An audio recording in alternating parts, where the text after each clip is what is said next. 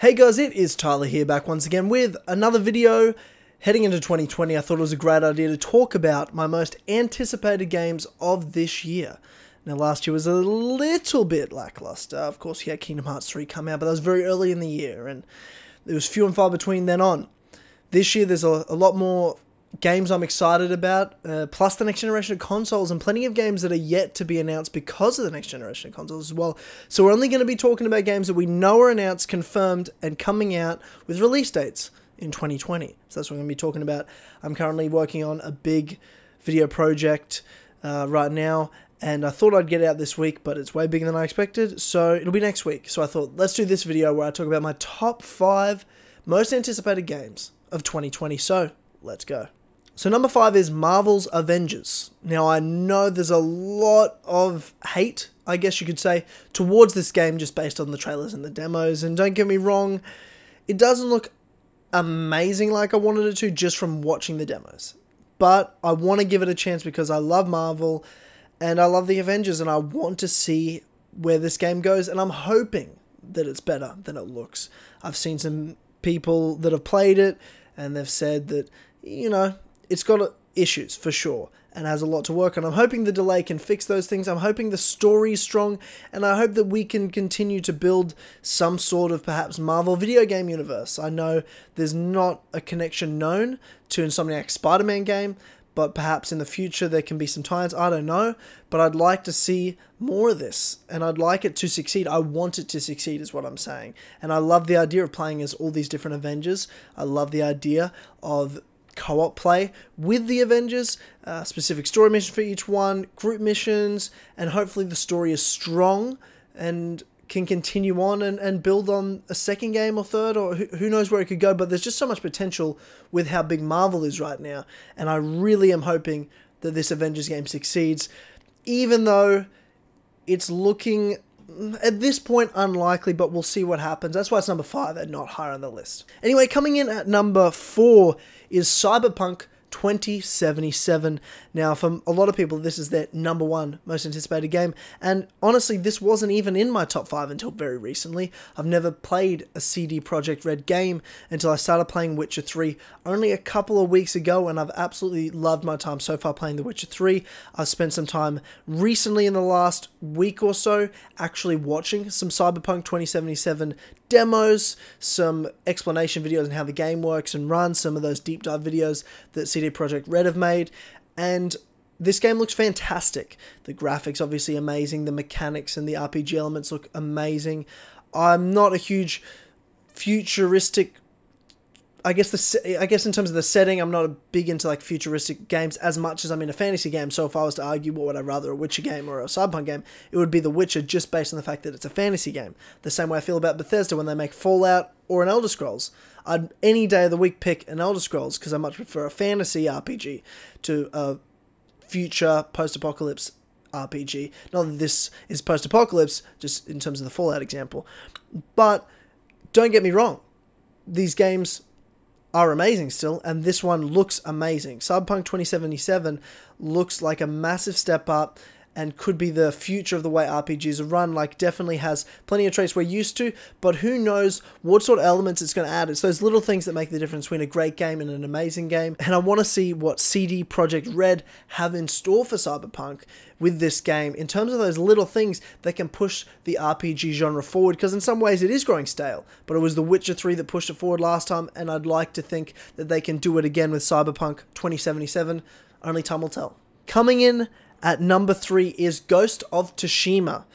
Now, Ghost of Tsushima, a PlayStation 4 exclusive. Sony have killed it with this generation. There's no two ways about it. I'm an Xbox guy. I've always been an Xbox guy. And the reality is, I can't argue. PlayStation 4 has murdered the Xbox One this generation. No dispute. Not going to get an argument from me, not a complaint. I just hope it pushes Xbox forward.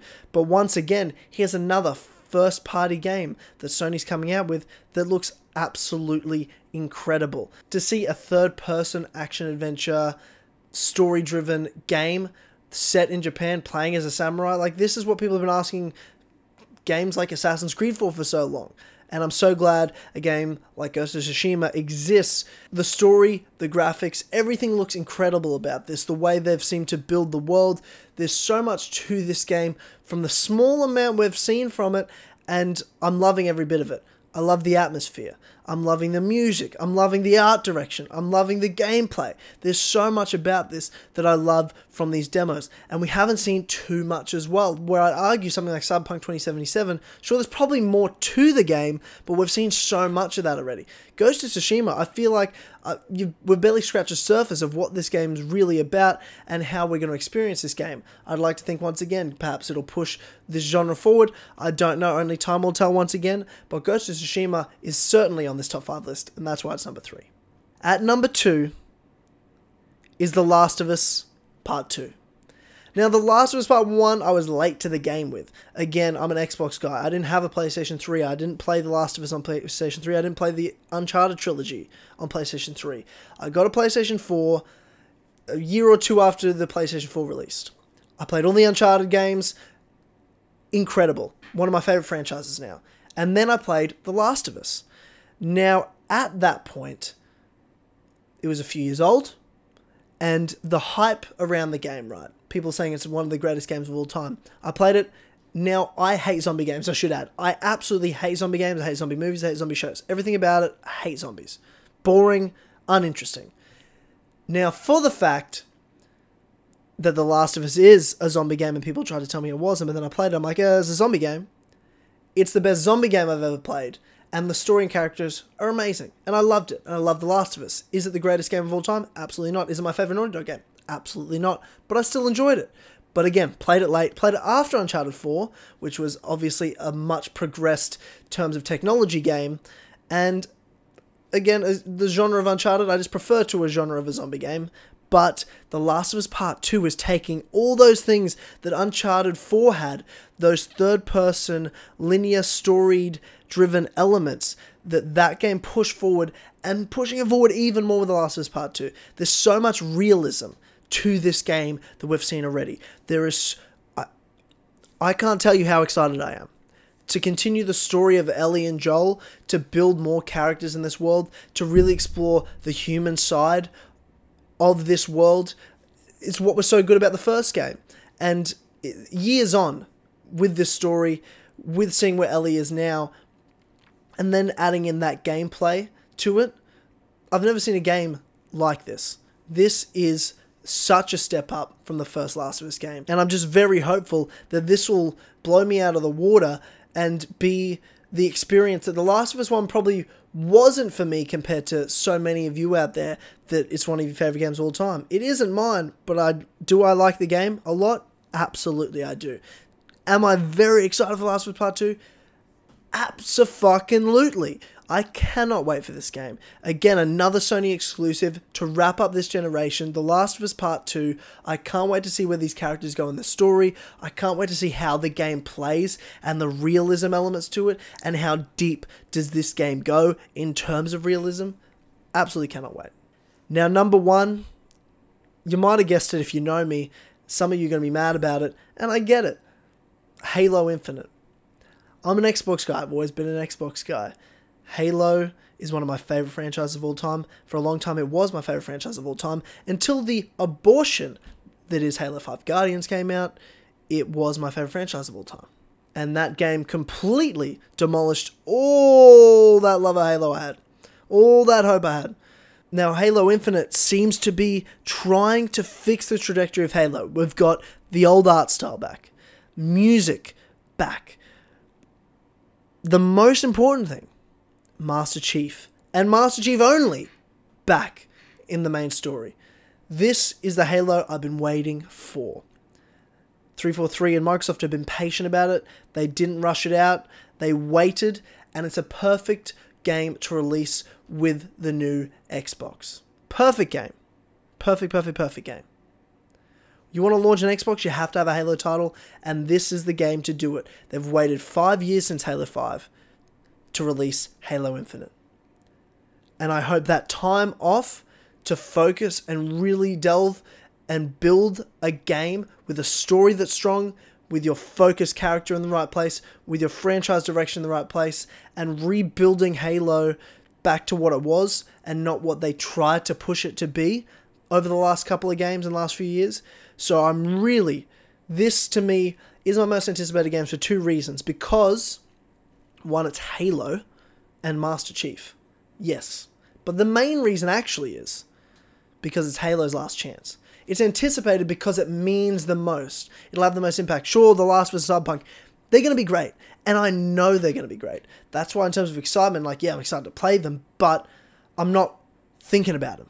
Because I'm like, it'll come, and I'll love it. Halo, I'm not thinking about because, oh my god, I can't wait. Yes, a bit of that. But I can't stop thinking about it because I'm scared.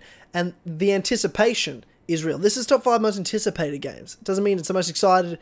This is anticipation. This is excitement, fear, stress, all these things molded into one, and it's all riding on Halo Infinite. If Halo Infinite doesn't land and it is anything even remotely close to what Halo 5 was, Halo is dead, and Xbox is in massive trouble going forward. And I guess I'll become a PlayStation guy. I don't know. That's blasphemy for me to say, but hey, it is what it is. So, ladies and gentlemen, let me know what your top 5 most anticipated games of 2020 are. That's mine. Hope you enjoyed it. Sure, there's plenty of other rumoured games that are coming out this year. Supposedly, Horizon Zero Dawn 2 is launching with PlayStation 5. That's a rumour that's out there that I've heard. That would be number 1 if that were true. But again, games aren't announced yet. We don't know anything about these next-gen consoles other than they exist and they're coming out at the end of the year, and Halo Infinite's on the Xbox. That's all we know. There's so much left to know, so much to anticipate, but those are my top 5 right now. I'd like to hear yours and your thoughts. I hope you enjoyed this video, and I'll see you this Sunday for some podcasts. Oh no, not Sunday, Monday now for the As Always podcast on James's channel, and on Patreon for Cinema Room, a week's early access for our Oscar special episode. And I'll see you next week for another video. Thank you all for watching, and I'll see you very soon for more content.